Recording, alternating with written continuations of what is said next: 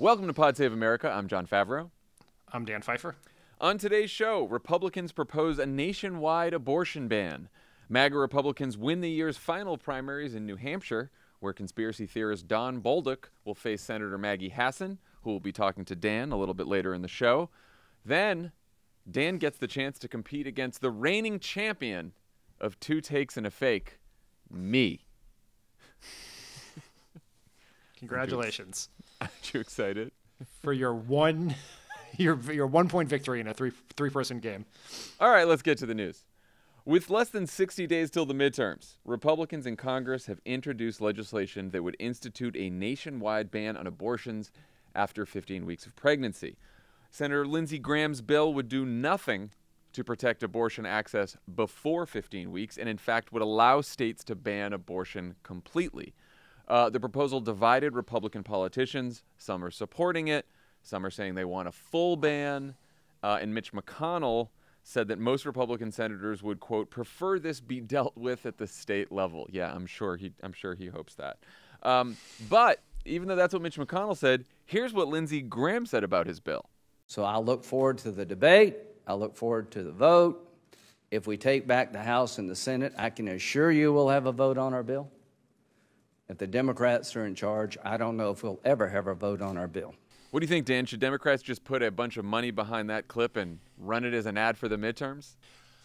Most of what Lindsey Graham says is like obsequious word salad, but this is a crystal clear delineation of the stakes in this election. Yeah. If you give the Republicans the majority, they will pass a federal abortion ban. If the Democrats stay in control, there will be no federal abortion ban. In fact, Democrats, if we were to get the 52 votes we need, will come together to abolish a filibuster to codify Roe v. Wade and protect abortion access in this country. Thank you, Lindsey Graham. You have now advanced to being a professional pundit because you have figured this election out.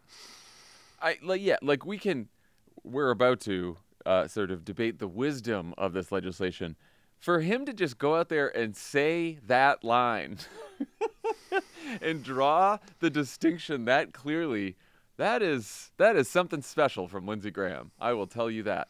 All right, so Graham pitched this as a political solution, which is exactly, I mean, it's all politics. There's no way this thing becomes law in the current political environment with Joe Biden as president. As long as Joe Biden is president, there's no way this thing becomes law. So it's purely a political thing.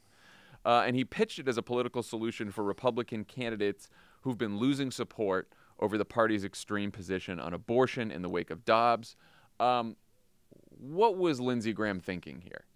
And we should say that one of the responses from one of the Republican senators, Shelley Moore Capito from West Virginia, she said, I don't know what he was thinking there. But maybe you can delve into the mind of Lindsey Graham and help us figure out what he was thinking. Let me try to walk a mile in Lindsey Graham's shoes for the benefit of this podcast, because it's all about the content, as Elijah would say. Exactly. I would say that this is very much for like when we worked for President Obama, where he would constantly in his sort of Socratic law professor method of meetings, which you'd find yourself arguing a position. He'd be like, well, what were they thinking? And all of a sudden you're answering the question. You're like, why am I arguing Lindsey Graham's case? But you have put me in that position, so I will do that. I'm putting you here. Yeah, there you go. Reason one for doing this, in Lindsey Graham's mind, is it gets him attention. And Sunday show bookings are what gets Lindsey Graham up in the morning. So there's that. Okay. From a political, that's a personal vision. For the political reason, the argument really for Republicans would be, and it's not a good argument. I am not defending it. Doesn't make sense. It's okay. You've caveated it well. People, I mean, any anti-abortion Dan Pfeiffer goes off on an anti-abortion rant on PSA. Never know what's going to end up on social from this company. Dan Pfeiffer defends Lindsey Graham. Anyway, so that's what with it. Every 15 seconds, I have to offer a caveat to ensure that'll happen. Sure. Okay. Anyway, Republicans know that if you can shift the conversation to a ban after a certain period of time, that is more popular than a complete ban, and certainly a complete ban with no exceptions, which is what is happening in states all across this country. And there is polling that suggests that a 15-week ban is much more popular than the standard Republican position. So ideally, what he's trying to do is get all Republicans to be on board with this theoretically surface level, more popular position. There is a problem with it. Just substantively, it does not deal with all of the major problems of the full abortion ban Republicans have. It is obviously a proposal put forward by people who think they know better than people who actually have to give birth in this country, because 15 weeks, and this bill has almost no exceptions for health of the mother and viability, is that in most cases you are not going to know about the viability of the child until after. You're not going to know about the viability of the pregnancy until after 15 weeks. Right? Yeah. It's usually closer to around 20 weeks when they can look at the anatomy. And so what Lindsey Graham and Republicans are doing is saying that we will force women in this country to carry to term unviable pregnancies at the risk of their health because we think we know better. That is what he is suggesting here. And in fact, in that press conference, after Graham set up the stakes of the election quite well, a woman asked him a question and shared her story of when she found out after 15 weeks that she would not have a viable pregnancy, that there were fetal abnormalities, and had to go through the grueling experience of giving birth to that child that died shortly afterwards, which is what the doctors told her would probably happen. And yes, 90-something% of all abortions happen before 13 weeks. But as you point out, the abortions that happen after 15 weeks, after 20 weeks, a lot of them have to do with fetal viability that risks the life of the baby if the baby is born, or the health of the mother. And, Lindsey Graham is saying in this bill that there's an exception for the life of the mother, but there's not an exception for the health of the mother. And doctors have been forced in a lot of these states with bans already to have to sit there and be like, well, can I perform this abortion because, is the woman really in danger of dying, or could I give her another blood transfusion? I mean, it is like the decisions that that politicians are forcing on doctors and women. It is fucking crazy. And when you sit there and you pick out 15 weeks because of the way that a polling question is worded, where like if you word it another way, you get a different result. I mean, it's so gross to try to legislate based on what is theoretically popular or unpopular based on the wording of a polling question, and not the science involved in the medical science involved in what doctors know about pregnancy and what women know about their own bodies. I mean, it's wild. It's wild. The problem, the political. Let's talk about the political problem with what Lindsey Graham has done here, since we've now talked about the problem with the actual legislation.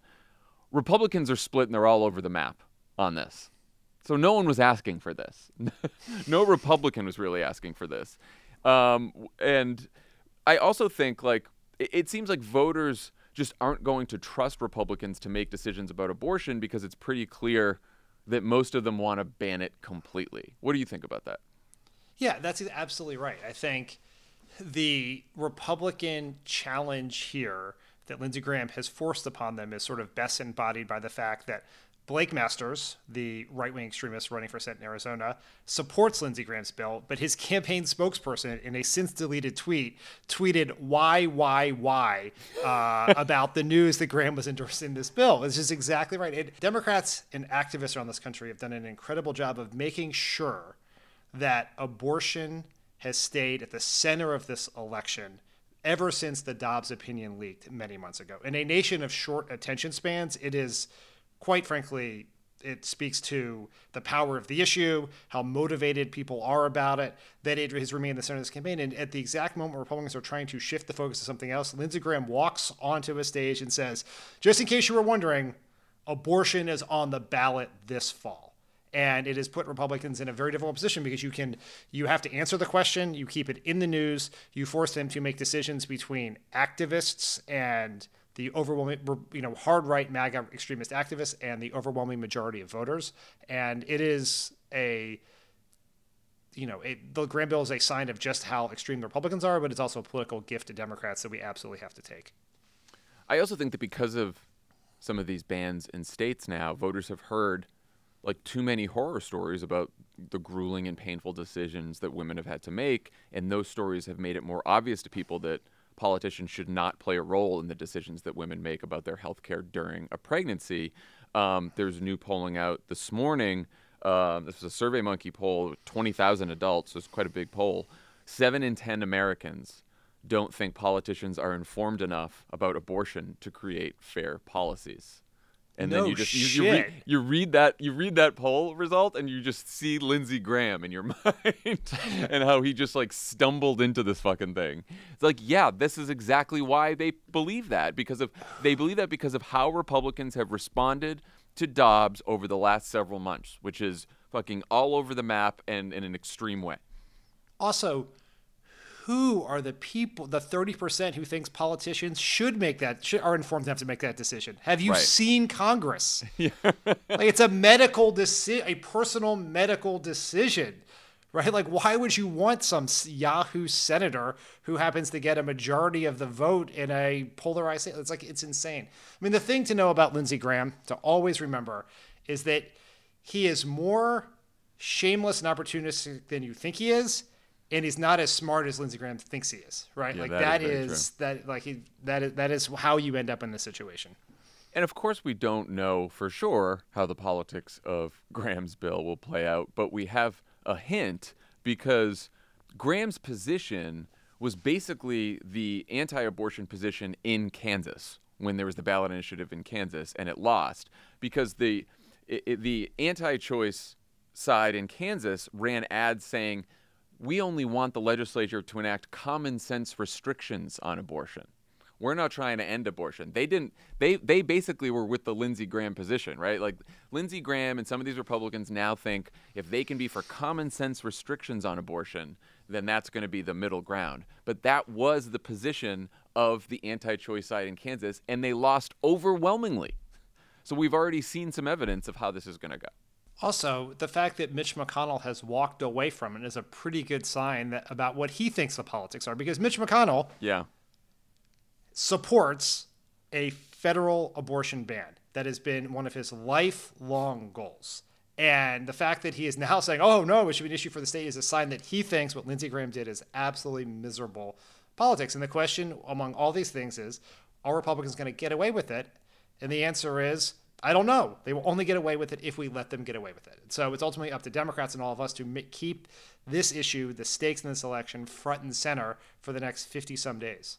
If you're running a Democratic campaign, how does Graham's ban factor into your strategy? Say you got a Republican opponent like a Blake Masters or a Dr. Oz who's been trying to present themselves as more moderate on the issue of abortion. Well, I think the first step goes beyond Lindsey Graham's ban, which is you hold them to account for their more extreme previous position, and you never let that go. Yeah. And you hammer it and hammer it and hammer it, and then you just use the Lindsey Graham as another piece of evidence, along with Mitch McConnell's statement months ago, along with what a lot of these candidates said, along with Kevin McCarthy's statement, that if Republicans take control of the House, the Senate, and the White House, they will pass a federal abortion ban. So it won't matter whether you live in a blue state or a red state or a purple state. It won't matter if you win the governor's race or the state legislatures. Politicians like Mitch McConnell and Lindsey Graham will make these decisions for you. And that is the center of this election. And then, you can take that out to all the other issues on which Republicans are overly extreme and out of touch with the American people, from marriage equality to contraception to what books you can read, and on and on and on. Yeah, marriage equality, where it looks right before this recording as if they're not going to find the 10 Republican votes, and they want to maybe punt it until the lame duck session after the midterms because they don't think they can get 10 Republicans. Who wants to punt it? Democrats? No. Like the Republicans are saying, oh, we should just push it. We should just push it because we're not going to. Because basically they're saying they're not going to vote.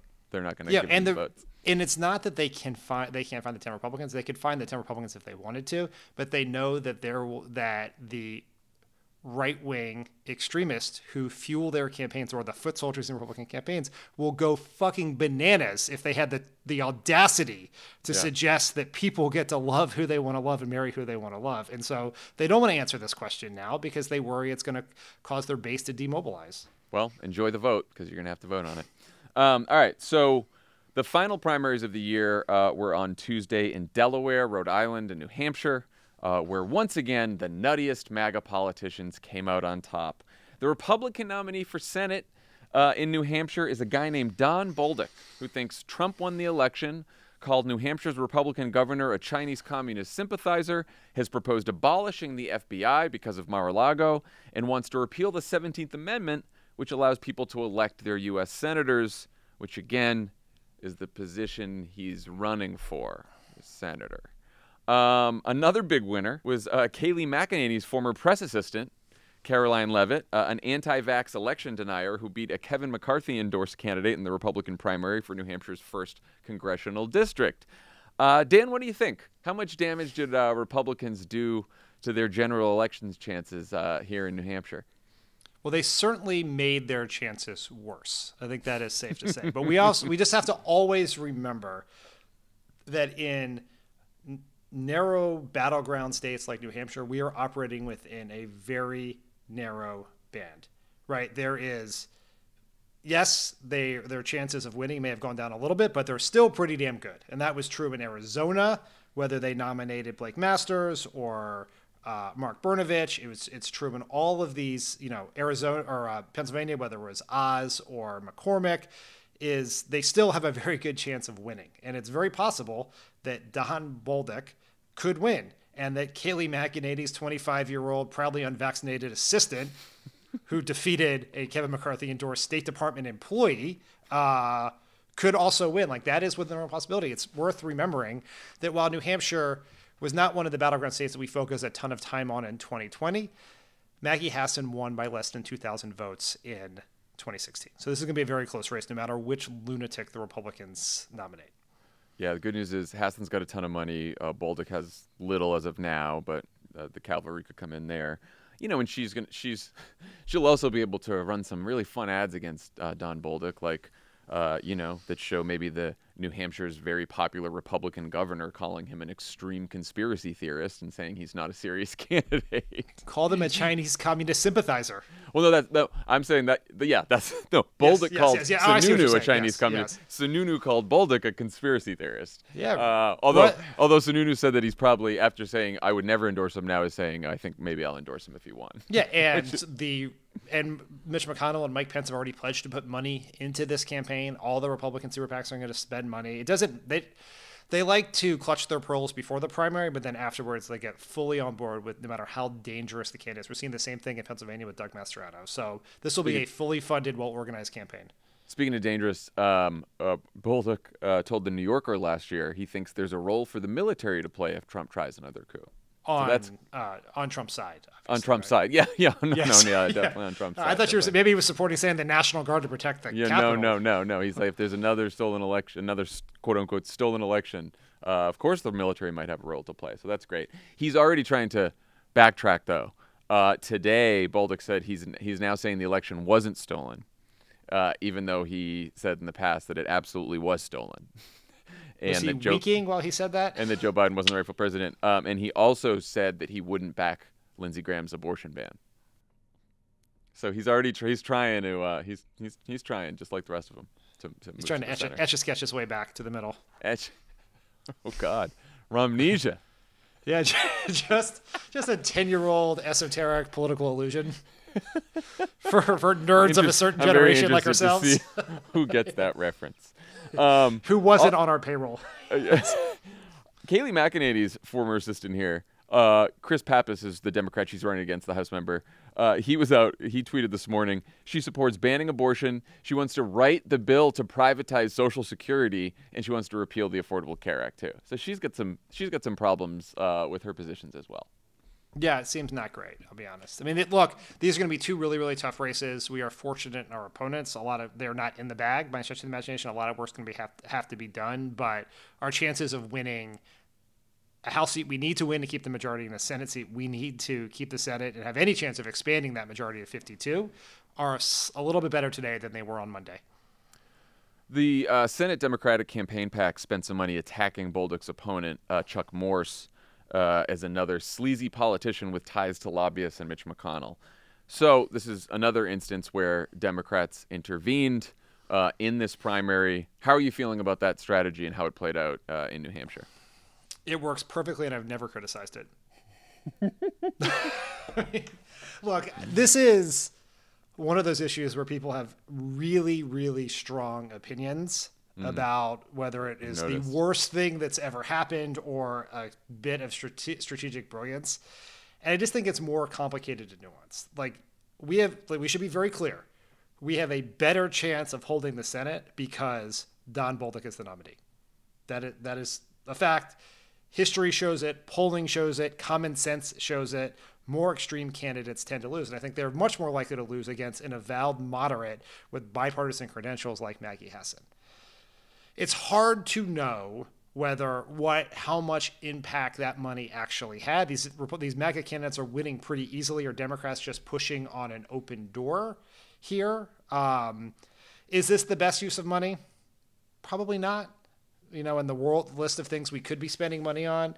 But the one thing I cannot stand is a bunch of pearl clutching from reporters and pundits about how unseemly this is. If this is unseemly, what the fuck is storming the Capitol, right? Let's not try to equate two things. And let's also just remember that the true danger to democracy is Mitch McConnell and Kevin McCarthy being charged of the House and the Senate when it comes time to certify the 2024 election. It really doesn't matter whether that 50 Republican senators is 36% MAGA conspiracy lunatics or 50%. What matters is who has the gavel. So the best way to protect democracy, to protect the integrity of the next election, protect every freedom we care about, is to keep Republicans out of power. Yeah, I'm in the same camp as you. It's funny you said complicated and nuanced. Axelrod asked me about that because I was on Hacks on Tap this week, one of my favorite podcasts. And Axe asked about this because I know Axe feels very strongly about it as well. But I think it's circumstance dependent. I think in New Hampshire, and it's also how you do it, right? A Senate Democratic PAC running ads against Chuck Morse as another sleazy politician a couple months before an election where Chuck Morse easily could have been the nominee is pretty standard fare. Yeah. Right? If he could have won on Tuesday night, he was pretty close, and if he did, then we'd want to run those same exact ads against him and call him a sleazy politician that was tied to Mitch McConnell and a bunch of lobbyists. And by the way, like you said, if Chuck Morse got to D.C., do we think Chuck Morse would stand up for democracy if we had a 2020 issue again? You think he'd impeach Donald Trump? Probably not. Probably not. No, definitely not. Definitely not. Look, there's only one Mitt Romney, people, and I think maybe if we're trying to find out of context, that's fine.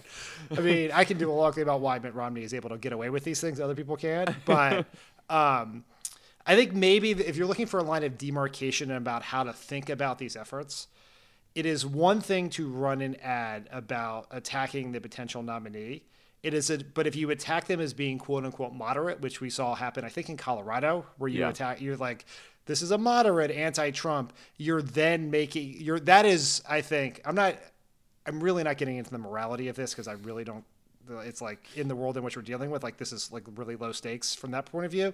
But that is risky because that's going to end up if you bet wrong there, if you make those plays and do not succeed, then the opponent that you did not want is going to be even stronger than you feared were they to win that nomination. Looking back at the entire primary season now that it's in the rearview mirror, on the Republican side, whose party is it? Trump's, McConnell's, mix of both? It's definitely not Mitch McConnell's party. No, it isn't. Doesn't seem like it. Doesn't seem like he had a good track record in this primary season. It is very clear that this is a party of MAGA extremism across the board. You can't even you can find a couple of little examples in some House races here or there that have a lot of extenuating circumstances, but in virtually all of the races that mattered, virtually all the races that mattered, the MAGA extremist one. Yep. And even, you know, I was listening to you and Tommy and Lovett talk about the who's to blame, Rick Scott or Mitch McConnell. And there's one point of fact I think is very important for everyone to know. And it shows up in none of these stories about Mitch McConnell, who's just already shifting blame to everyone else, is Mitch McConnell endorsed Herschel Walker. Yeah, that's true. It wasn't like that Mitch McConnell had his arms around some, moderate, more electable establishment Republican. He embraced Herschel Walker, knowing everything there was to know about him. And that's why Herschel Walker won easily relative to some of these other places where the MAGA candidate won pretty easily, but not entirely easily because there was an establishment candidate on the other side. Also, we put Rick Scott in charge of the NRSC. Yeah, that was fucking stupid. So there you go, Mitch. Another sign this is still Trump's party is the grotesque stunt that Ron Desantis pulled this week. So apparently, the state of Florida paid for a flight that took men, women, and children who had reportedly fled from a dictatorship in Venezuela, and they paid for this flight that went from San Antonio to Martha's Vineyard. And then DeSantis made sure that the press knew about it so he could show the MAGA base how he owned the libs by sending immigrants to a wealthy liberal island. The people of Martha's Vineyard had no advance notice about this, but as soon as the plane landed and the men, women, and children stepped out of the plane, people on the island immediately responded by offering these families food, clothing, health care, shelter. The whole island pulled together and has really been helping them out. So he really showed us, didn't he, Dan? Ron DeSantis. Look at those hypocritical Massachusetts liberals welcoming immigrants with open arms. I mean, just what a cruel fucking asshole. Right? People, these are human beings. You can be mad they're in this country. You can be mad about how they got here, but they are not political fucking props. They are human beings. And this is about so much more than Ron DeSantis. It's about the Republican Party in the MAGA era, where everyone involved, the politicians, the operatives, the MAGA media, all agree that being a giant asshole is how you get political power. That's what it is. It's the lesson Donald Trump taught us. It's what Adam Serwer said. The cruelty is the point. It's not just owning the libs, right? It's not just like making fun of people crying because Hillary lost or all of that other stuff. It is about hurting people and showing your base that you are willing to hurt people on their behalf and to hurt people, immigrants, black people, Muslims, whoever it is about showing that you have what it takes to be cruel to prevent this country from becoming more diverse, more tolerant, more progressive. And it's so fucking infuriating. Well, it's competitive assholery at this point, right? Because Ron DeSantis is trying to show that he's more MAGA than Donald Trump. And so you have to continue to outdo your fellow Republicans that you're competing with to show how big of an asshole you can be. And so you continue to do these stunts. But yeah, no, I mean, imagine you flee from a dictatorship, you sacrifice everything, you take your family with you, and then, reports from on the ground in Martha's Vineyard are these people, they were told when they got on the flight that they were going to go to Boston where there would be jobs and shelter waiting. That's what they were told. They were given, they didn't eat for a day. They were put on this flight. They weren't told anything. No one in Martha's Vineyard was told this was happening. The plane lands and they just walk off the plane. Imagine you're one of those people, one of those families, and you get off the plane and you realize at some point that the reason you were sent here is because of a political stunt, because some asshole governor figured that other people wouldn't want you where they live. So you were sent somewhere else to try to prove a point because other people didn't want you. I mean, it's just but here's the thing that you point out, like it was done to trigger outrage from liberals.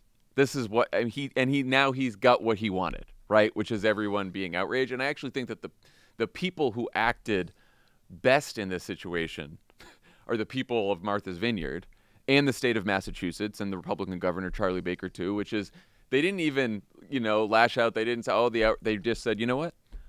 Yeah, you sent a bunch of people to us who really need help, and we're going to give them help because those are our values. We're going to take them in. We're going to give them food. We're going to give them shelter, and that's that. So You send people to us, that's what we're going to do because we show compassion. And I actually think that's the best way to respond because what they want is for everyone to be fucking triggered by this. And I don't want to give them that satisfaction. I don't want to give them either, but I do think there is some value in screaming about this in particular, because a thing that I worry about a lot is that, let's say Trump does not run because he's embroiled, I don't know, he's in a prison somewhere or whatever else. There is this sense that anything better than Trump is okay. Yeah. But I was having a conversation with a incredibly anti-Trump former Republican who certainly is more progressive, who is not as conservative as Ron DeSantis, but thinks Ron DeSantis is within the band of pre-Trump normalcy. I was listening to a podcast that Kara Swisher did a long time ago, and she was talking to a big tech guy who's a Republican, an anti-Trump Republican who had worked for Peter Thiel, and he's incredibly pro-DeSantis. And the reason he didn't like Trump were all the things that DeSantis does. And so there's this world where DeSantis becomes acceptable to a broad swath of people who found Trump abhorrent because he's simply not Trump. And he's actually more dangerous than Trump. I mean, and I think there's a real chance that Ron DeSantis, if it's not Donald Trump, Ron DeSantis is by far the most likely person to be the Republican nominee right now. And you can just see a world where the world decides, the reporters who are yearning to return to pre-Trump both sidesism think that Ron DeSantis is acceptable. And he is a deeply dangerous, incredibly cruel authoritarian who just tweets less than Donald Trump. That's what we're talking about here. And I think that the best way to treat Ron DeSantis is that it was a gross JV fucking stunt. Like, I think, we went through this with Donald Trump before too.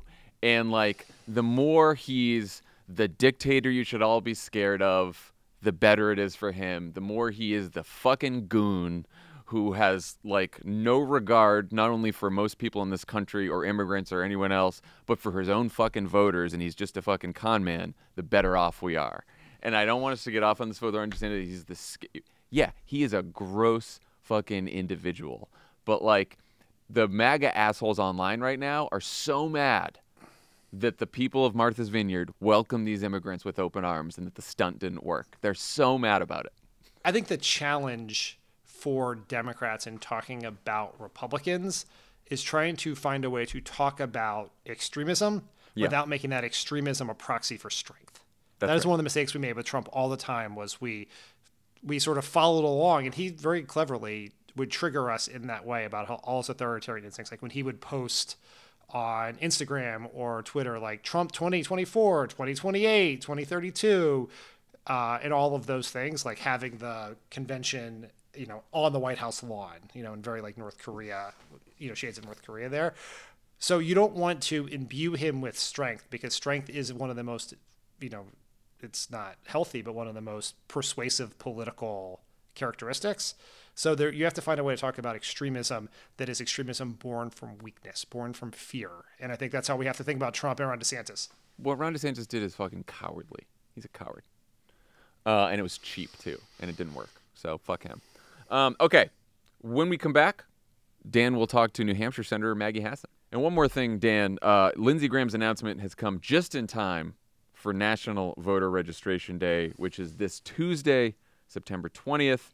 Everyone should know that Vote Save America is teaming up with our friends at NextGen, who have ways for you to register young voters by joining their call, text, and social teams online, or a state team in person. So head to votesave.us/NVRD to get involved. Again, that's votesave.us/NVRD. The presenting sponsor of Pod Save America is Simply Safe. As inflation rates have hit a 40-year high, researchers are noting an uptick in home burglaries and property crimes. Make sure you're protected with Simply Safe Home Security. Simply Safe has everything you need to feel safe at home. Sensors for every window and door, indoor and outdoor HD security cameras, hazard detectors to guard against fires, floods, and carbon monoxide. Because it's Simply Safe, your safety is the only thing that matters. With 24/7 professional monitoring, Simply Safe's agents call you the moment a threat is detected and dispatch police or first responders in an emergency, even if you can't be reached. Simply Safe blankets your home in protection with advanced sensors for every room, window, and door. Their monitoring experts use proprietary advanced response technology to visually confirm when a break-in is real, so you can get the highest priority police Dispatch. I set up a Simply Safe all by myself, and it comes in. You set it up. It's fantastic. It works incredibly well. You can rely on it. You can count on it. It feels very it's just very it's a very good system. Can't believe how reliable it is. Never gives you a problem. Customize the perfect system for your home in just a few minutes at simplysafe.com/crooked. Go today and claim a free indoor security camera plus 20% off with interactive monitoring. Go to simplysafe.com/crooked because there's no safe like Simply Safe. Pod Save America is brought to you by Article. Article has everything you need to turn your bedroom into your best room, all for a great price. Article offers cozy beds, swanky headboards, and tons of lighting options to help you set the tone. Love Article. We have plenty of Article furniture here at Crooked Media. We got some there. It's comfortable. It looks good, and it was affordable, which is great. The easy shipping, everything was wonderful. Article combines the curation of a boutique furniture store with the comfort and simplicity of shopping online. Article's team of designers focuses on beautifully crafted pieces, quality materials, and durable construction. They're dedicated to a modern aesthetic of mid-century Scandinavian industrial and bohemian designs. Fast, affordable shipping is available across the USA and Canada, and it's free on orders over $999. All in-stock items are delivered in 2 weeks or less. Article cuts out the middleman and sells directly to you. No showrooms, no salespeople, no retail markups. You save up to 30% over traditional retail prices. Right now, Article's offering our listeners $50 off your first purchase of $100 or more. To claim, visit article.com/crooked. The discount will be automatically applied at checkout. That's article.com/crooked for $50 off your first purchase of $100 or more. Pod Save America is brought to you by Outerknown. Outerknown is offering men's and women's clothing where style meets sustainability. Their mission is to provide great clothes that don't harm the environment. Sustainability is not something they take lightly. It's literally why the company exists. Outerknown only works with factories that pay fair living wages and provide safe working conditions. 95% of the products are made from organic or recycled materials. Outerknown clothes are high quality, they're sustainable, comfortable, they fit great. It's timeless style, made to last for multiple years. Tommy, I think you were just talking about Outerknown sweatshirts on Crooked Slack. Yeah, well, we do live in Los Angeles, where you'd think it's too warm for a sweatshirt, but our office is so cold that I keep an Outerknown sweatshirt on my desk at all times because it looks good and it keeps me warm. Certainly does. It's very How about comfy. that, Jon? Very comfy. That's exactly what I was looking for, Tom. Go to outerknown.com today and enter the code CROOKED at checkout, and you'll get 25% off your full price order. That's outerknown.com, outerknown.com. And remember to use the code CROOKED at checkout for 25% off. Check them out today, outerknown.com, and don't forget promo code CROOKED for 25% off. Pod Save America is brought to you by Stamps.com. If you're a small business owner, you know how important it is to be ready for the insane holiday season. Luckily, Stamps.com has everything you need to make your life a whole lot easier. I had to check the date. We're September 13th. Jeez, holiday season. It's almost here. It's almost here. Stamps.com is the 24/7 post office that you can access from anywhere. Say goodbye to lines, traffic, and hassle. That's why we've used Stamps.com since our earliest days here. Since our salad days. Our salad days here at Crooked Media. You can get access to the USPS and UPS services you need to run your business right from your computer. Protect your margins with major discounts on USPS and UPS rates up to 86% off. Print postage wherever you do business. All you need is a computer and printer. With Stamps.com's Switch and Save feature, you can easily compare carriers and rates. And if you're running an online store, Stamps.com works seamlessly with all the major shopping carts and marketplaces. Get ahead of the holiday chaos this year, here in September. Get started with Stamps.com today. Very far ahead. Sign up with promo code CROOKED for a special offer that includes a 4-week trial, plus free postage and a free digital scale. No long-term commitments or contracts. Just go to Stamps.com, click the microphone at the top of the page, and enter code CROOKED. Joining us now is the Democratic Senator from New Hampshire, Maggie Hassan. Senator Hassan, welcome to Pod Save America. Well, thanks for having me on. It's great to be with you. After Don Bolduc won the primary in your state of New Hampshire on Tuesday, Donald Trump took to Truth Social and wrote the following. Nice! Exclamation point. The Trumpiest people all won in New Hampshire last night. Would you like to take a moment and thank former President Trump for this very trenchant observation about your opponent? All I can tell you about my opponent is that he is the most extreme candidate for the United States Senate that we have seen in decades. Don Bolduc would be a yes vote for a national abortion ban. Having said we should rejoice, that was his word when Roe v. Wade was overturned. He would like to eliminate Social Security, make drastic cuts to Medicare, is an election denier and open to abolishing the FBI. So I will be making the case about the choice in this election. I think we need an economy that works for everybody. And I have a record of delivering bipartisan results to the people of New Hampshire on the things they care about. And I will be working to make the choice in this election very, very clear to folks. So you mentioned some of Bolduc's, I would say, unique opinions, like abolishing the FBI, but those are not his only unique opinions. So I thought maybe we could just go through some of them now that you guys are facing off and just maybe get your take on them and see if, get you on the record on these sorts of things. Okay, so first, do you agree with Don Bolduc that we should abolish popular elections for U.S. senators and simply have state legislators pick them? Obviously, I would disagree with that heartily. Look, New Hampshire is the first in the nation primary, and we're first in the nation because we actually were the ones who had the idea that regular citizens should be engaged in electing their presidents as well as members of Congress. So the idea that somebody running for U.S. Senate in New Hampshire would try to take away that right of direct involvement in Senate elections is astonishing. I would take it, I won't make you go through all of these, but I would take it you will probably also disagree that Governor Chris Sununu is a Chinese communist sympathizer and that Bill Gates is trying to implant microchips via the COVID vaccine. Opinions offered by your opponent during this election? Yeah, he has offered really outrageous opinions, and they are obviously just dramatically out of touch with where Granite Staters are, whether they are Republicans or Democrats or independents.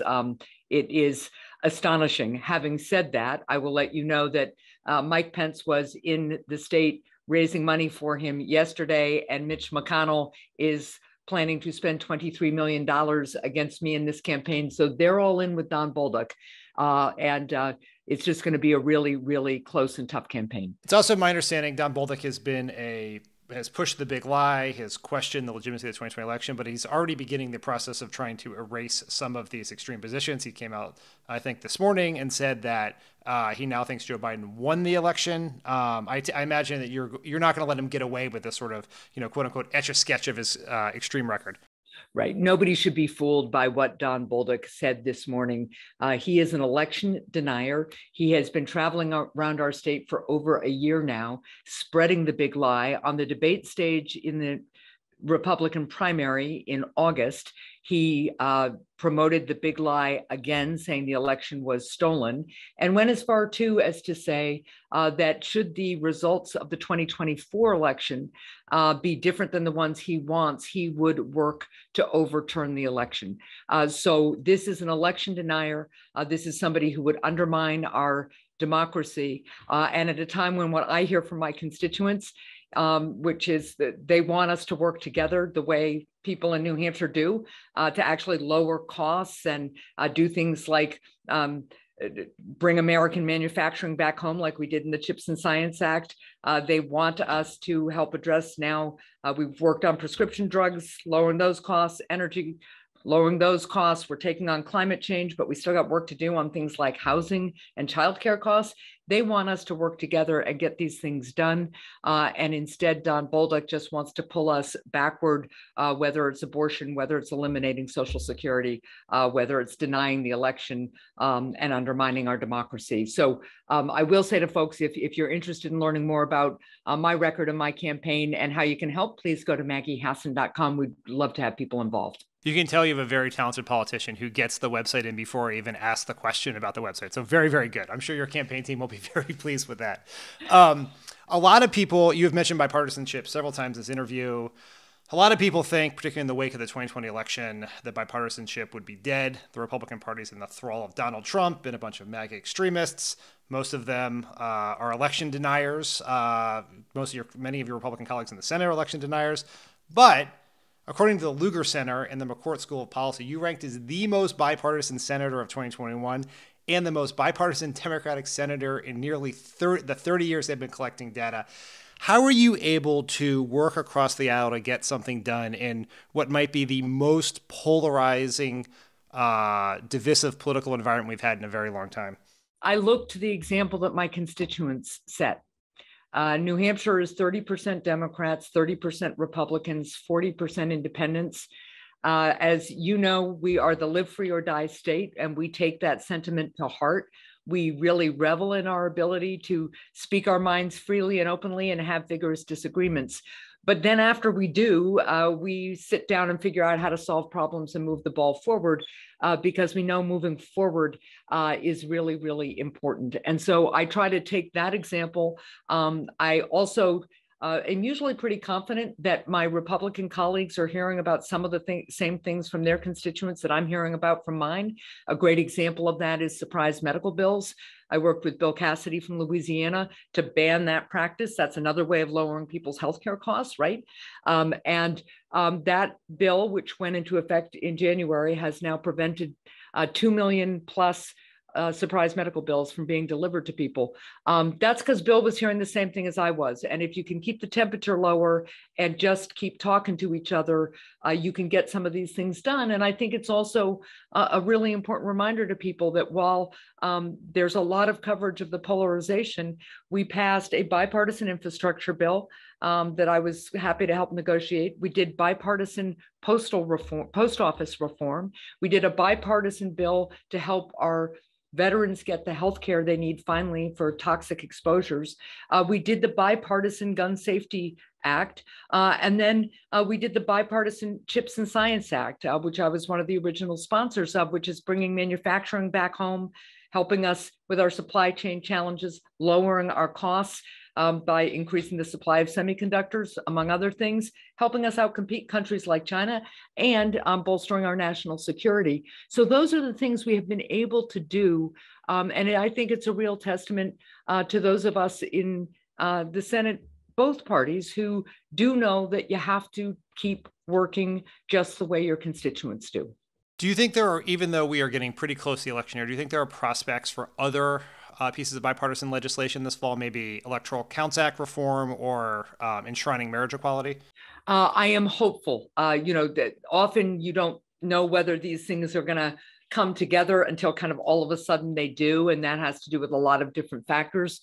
We're obviously getting close to the election, but at the end of the day, I know how important it is to the American people and to our democracy that we move forward here. We talked about the fact that I'm running against an election denier, but Mitch McConnell and Mike Pence seem to be all in with that because, among other things, I won this seat in 2016 by only 1,017 votes, unseating a Republican. So they want the seat back, right? They're coming after it really, really hard. A lot of things are at stake. Everything from a woman's right to make her own decisions and be a full citizen in the democracy to climate and a bunch of other things. But I do know that democracy is on the ballot too. And I think it's really important for all of us just to keep focused on that. And I think one of the things bipartisan accomplishments really help people understand is that their voice and their votes matter, and that democracy can deliver when they exercise them. And that's also what's on the ballot this fall. You've mentioned abortion several times, your opponent's extreme views on abortion, it being a driving force in this election.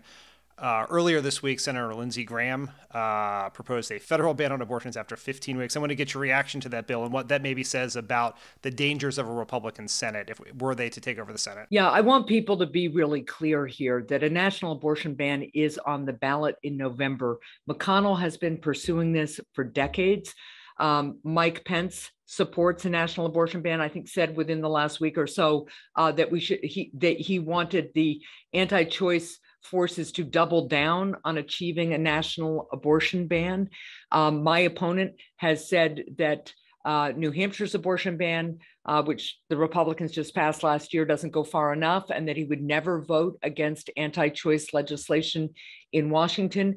It is astonishing to me that anybody seeking to represent citizens in Congress at the same time wants to take away the rights of half of the people they would represent. This is about whether in the world's greatest democracy, women are going to be second-class citizens or not. And I will continue to make the case wherever I am in New Hampshire and I'm hearing about it from people in New Hampshire all over the state, all political backgrounds. This is a really serious moment for our democracy because taking away rights from women, from half the population, undermines the democracy in significant ways, as does things like election denial. So democracy is on the ballot a woman's health and safety and full citizenship is on the ballot. Another, according to polls, central concern for a lot of voters is inflation. While gas prices have been going down for months now, we got a report out this week that inflation still remains frustratingly high. Can you talk a little bit about what you want to do in addition to the Inflation Reduction Act to lower inflation, and what, if you get reelected, Democrats to back in the Senate, what you're thinking would be the next sort of steps here to lower costs for consumers? Yeah, no, there's a number of things. I'll start by just saying I continue to push for a suspension of the federal gas tax. That puts some more money in people's pockets and just really lets people know that we are taking short-term steps as well as the long-term steps, because the Inflation Reduction Act is one of the things that we've done, but the CHIPS and Science Act is one of the other measures we've taken that really goes after inflation in some longer-term ways. But in addition to the gas tax suspension, I think the administration can take steps to help New Englanders and other people in cold climates afford to heat their homes. This winter, that's one of the key issues that I'm hearing about from people in New Hampshire, because our energy prices have just gone way up, and there are measures that the administration could take to help with that. The other things that I think we're really beginning to see drive inflation are housing costs and childcare costs too. In New Hampshire, we have a real housing shortage. Our vacancy rate is only about 0.5%, and a healthy market is about 5% vacancy. And so rents are being raised. People are really worried about being able to stay in their homes. So it's well past time that we increased investments in the low and moderate income housing tax credit, which funds most of the low and moderate income housing that we build in this country. But I've also got a bill that will help state housing finance agencies get more workforce housing in towns throughout their states, along with trying to establish and support and fund eviction mediation programs, which are critically important because often people lose their homes because of a small shortage in their rent payment. And if you can help people mediate that, you can really slow down the churn that eviction causes. So there's short-term things, long-term things, but housing is just a huge part of this. So is childcare, obviously. And last thing I'll say, somewhere around 6 million Americans tell us that they would be back in the workforce if they could have help with caregiving responsibilities for a loved one who is aging or has a disability. So getting our home and community-based care system in shape and expanding access to it and paying people who provide home care family sustaining wage is really, really an important piece of expanding our workforce to really fight inflation, but also help people earn a living and pay their bills. Senator Maggie Hassan, thank you so much for joining us. And just to all of our listeners out there, do not take this race for granted. New Hampshire is always very close. It was very close in 2016, and it is going to be close again. So please, if you can, look for a way to help Senator Maggie Hassan beat yet another MAGA extremist, aspiring insurrectionist, etc. Thank you so much, Senator. Thanks so much, Dan. Be safe. Pod Save America is brought to you by Magic Spoon. Magic Spoon has truly innovated and changed the game with sugary cereals. They spent time to perfect the crunchy texture and develop an astounding variety of flavors so that they always hit the spot, but without any of the things that are bad for you. Magic Spoon's packed with protein and a great healthy snack for just about anyone, whether after a workout, during a hike, or at midnight when the cravings strike. There's a flavor for everyone, from the richest chocolate to the sweetest honey nut. Here's what we got. 0 grams of sugar, 13 to 14 grams of protein, only 4 to 5 net grams of carbs in each serving. It's low carb, keto friendly, gluten-free, grain-free, soy-free, and only 140 calories a serving. You can build your own box with a huge variety of appealing flavors. Maybe you like the classics like Tommy. Cocoa, fruity, frosted, peanut butter. Maybe you like the cult faves like Lovett. Blueberry muffin, maple walnut, honey nut. Maybe you're indulgent like me and you like cookies and cream, cinnamon roll. I love peanut butter. Whatever you like, go to magicspoon.com/cricket to grab a custom bundle of cereal and try the magic for yourself. And be sure to use our promo code cricket at checkout to save $5 off your order. Magic Spoon is so confident in their product, it's backed with a 100% happiness guarantee. So if you don't like it for any reason, they'll refund your money, no questions asked. You're not going to face that issue because you're going to love it. We eat it all the time. You're going to love it. I got a whole bunch in my pantry right now. Remember, get your next delicious bowl of guilt-free cereal at magicspoon.com/crooked and use the code crooked to save $5 off. Thank you, Magic Spoon, for sponsoring this episode. Pod Save America is brought to you by Policy Genius. Did you know having life insurance through your job may not be enough? Most people need up to 10 times more coverage to properly provide for their families. And if you leave your job, the policy doesn't go with you. Where does it go? Beats me. That's why you need to check out Goes to Vegas? Policy Genius. Okay. Policy Genius is an insurance marketplace that makes it easy to compare quotes from top companies like AIG and Prudential in one place to find your lowest price on life insurance. You could save 50% or more on life insurance by comparing quotes with Policy Genius. Options start at just $17 per month for $500,000 of coverage. Just click the link in the description or head to policygenius.com to get personalized quotes in minutes and find the right policy for your needs. The licensed agents at Policy Genius work for you, not the insurance companies. They're on hand throughout the entire process to help you understand your options so you can make decisions with confidence. Policy Genius doesn't add on extra fees, and it doesn't sell your details to third parties. Head to policygenius.com to get your free life insurance quotes and see how much you could save. That's policygenius.com, policygenius.com. Pod Save America is brought to you by Beam Organics. Did you know that poor sleep can cause weight gain, mood issues, poor mental health, and lower productivity? Yep, suffering from them all. And that sleeping less than 6 to 7 hours per night is linked to reduced white blood cell count. Didn't know that. White blood cells protect our body against illness and diseases, fighting viruses, bacteria, and more. Not many people realize this, but having a consistent nighttime routine is so important. A better tomorrow starts tonight. Better tomorrow starts tonight. Something Tommy always says. Yeah, I have a tattoo. Introducing Beam Dream. Beam is the world's most innovative functional wellness brand with unique products for everything from sleep to recovery. And today, our listeners get Beam's biggest discount available for their sleep product, Dream Powder. Dream powder. Dream Powder is their best-selling healthy hot cocoa. It contains natural, sleep-promoting premium ingredients, triple lab tested, no THC, and you wake up refreshed. 98% of people surveyed fall asleep faster when taking Beam Dream, and 99% of people experience better sleep quality. Just mix Beam Dream into hot water or milk, stir, and enjoy before bedtime. I love Beam Dream. We love Beam Dream. You get to drink some hot cocoa, and then it's lights out. Yeah. Find out why Forbes and New York Times are all talking about Beam and why it's trusted by the world's top athletes like Danica Patrick and Baker Mayfield. Yeah, I'm going to have to take him out of top. Yeah. He's an NFL quarterback. What am I saying? You got something, Lovett? No. You got a sports comment? If you don't love it, you can get your money back guaranteed. For a limited time, get up to 35% off when you go to shopbeam.com/crooked and use code crooked at checkout. That's Beam's biggest discount available at shopbeam.com/crooked and use code crooked for up to 35% off.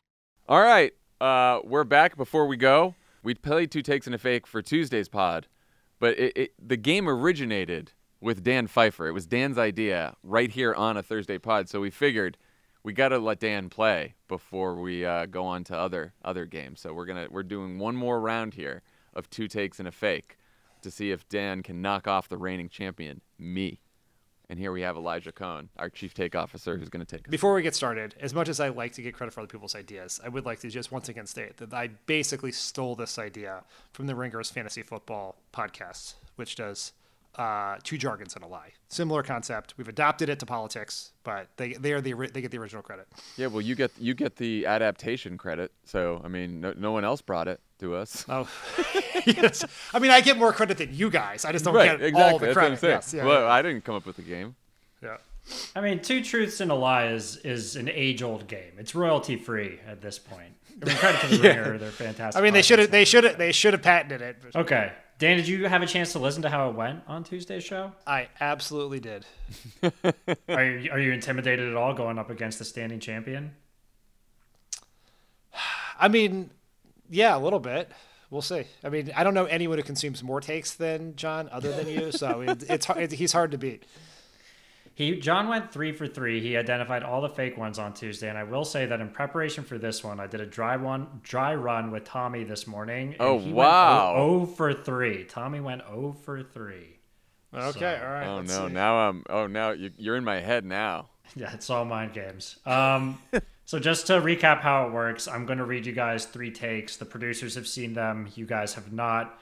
2 of the takes are real. 1 is fake. You all must decide which take is fake. This game has 3 rounds across 3 different topics. You guys ready? So ready. You're well versed in topic number 1. It's Lindsey Graham. So I'm hoping you guys get this one. Obviously, we talked about Lindsey Graham a lot at the beginning of the show. There are a lot of takes about him out there right now. So let's sample a few. Take number 1. Lindsey Graham has never been a big pro-life advocate. He wants Republicans to lose. This is sabotage. It's the only way to explain it. That is take number 1. Take number 2. At the end of the day, Lindsey Graham cares about Lindsey Graham. It's who he is. It's who he always has been. He wants to be in the spotlight, and this was just a chance for him to do that. Take number 3. Advocating for a national abortion ban is more important than any short-term politics. Enthusiasm among pro-life Americans is equal to or greater than any motivation by people that support abortion rights. I should have noted, all of these are from Republicans. So that sabotage point is from a Republican also. Which one is the fake, guys? Can you read 2 and 3 again? Taking this very seriously. Yes. Yeah, you can't see. Jon is really, he's scrunching his face. He's really thinking here. Take 2. At the end of the day, Lindsey Graham cares about Lindsey Graham. It's who he is. It's who he always has been. He wants to be in the spotlight, and this was a chance for him to do that. Okay. Take number 3. Advocating for a national abortion ban is more important than any short-term politics. Enthusiasm among pro-life Americans is equal to or greater than any motivation by people that support abortion rights.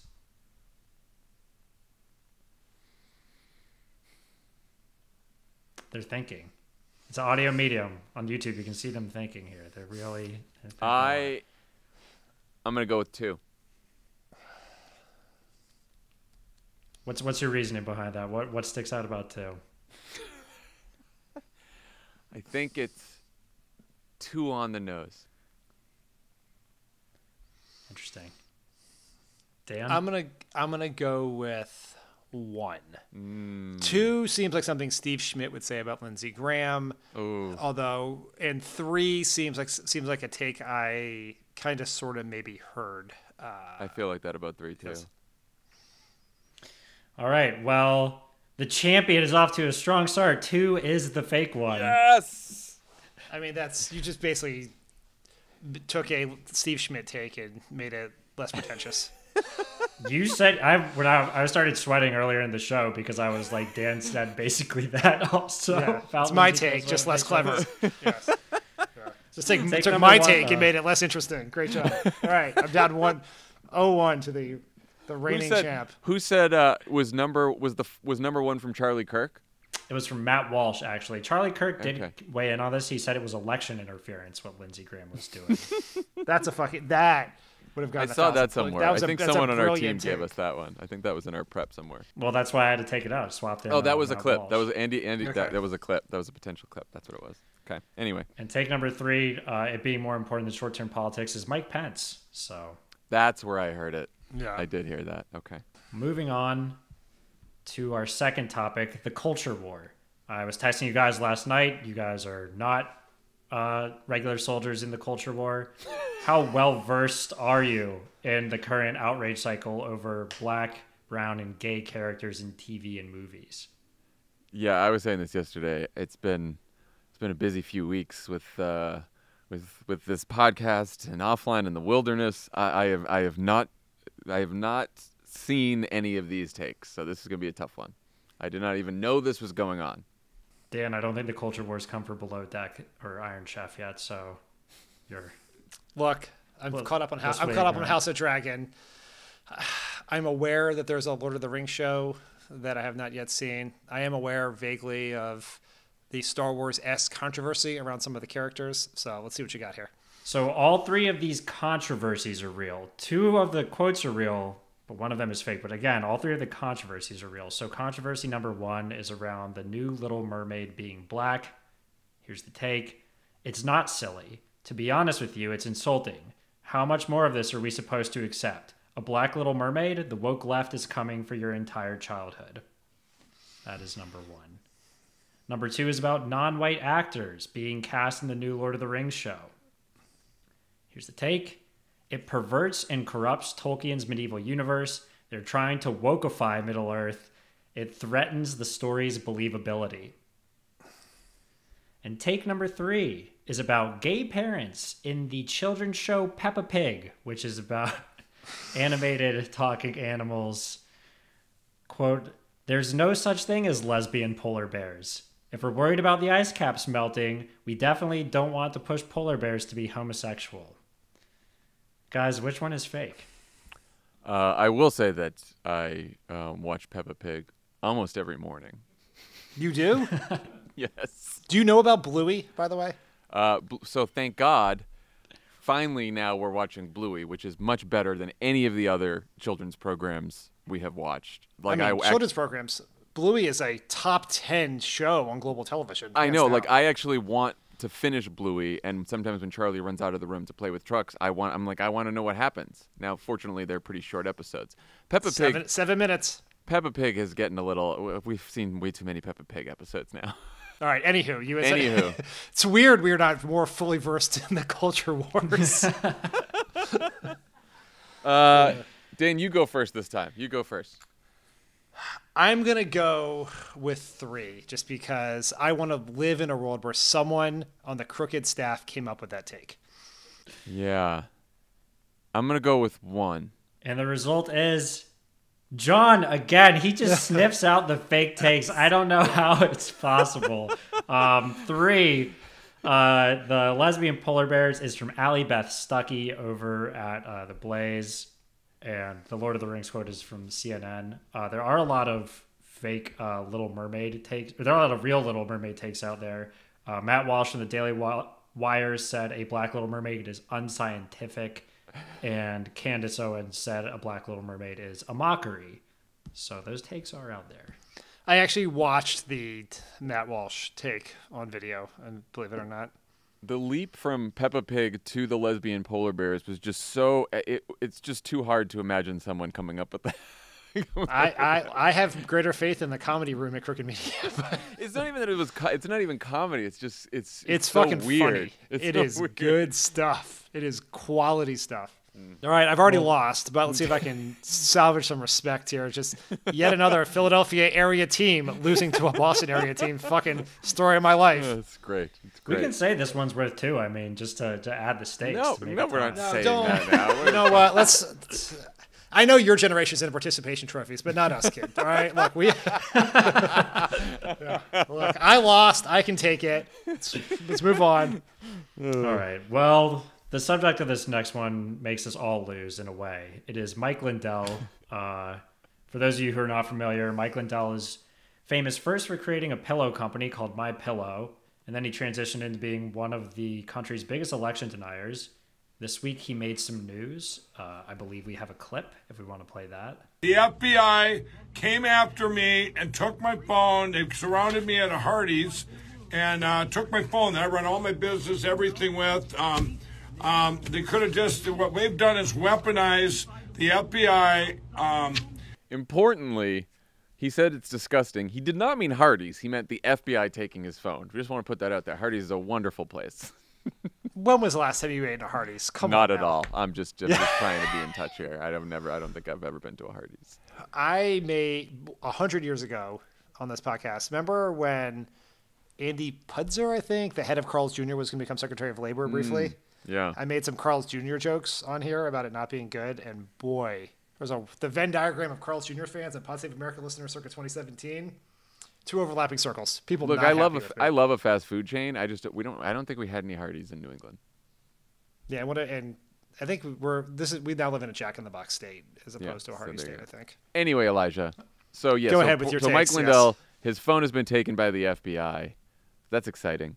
Can't wait to see what they find on there. But I'm guessing people had some takes about this. It was universal laughter at Mike Lindell. But we decided for this last question, we were going to do 2 real Mike Lindell quotes and 1 fake Mike Lindell quote. I like it. I like it. He's got some heaters. Good luck is all I can say. Spotting the fake one. He's got some heaters. So, quote number 1. We've been working on a class action lawsuit against all voting machines. We've got county commissioners and clerks on board as plaintiffs. It's the most important class action lawsuit in the history of America and in the history of the world. Here's quote number 2. The January 6th committee, it's really a deep state operation. I've seen the documents. I'm trying to get copies of the documents, and I'll be releasing them hopefully next week. But for Fox News to air any of it, at this point, Fox News is working with the deep state. And here is quote number 3. All of our employees are busy making pillows right now for the truckers. I plan to drop the pillows from a helicopter with little parachutes. I cannot give the exact details or there will be obstructionists. Which one is fake, guys?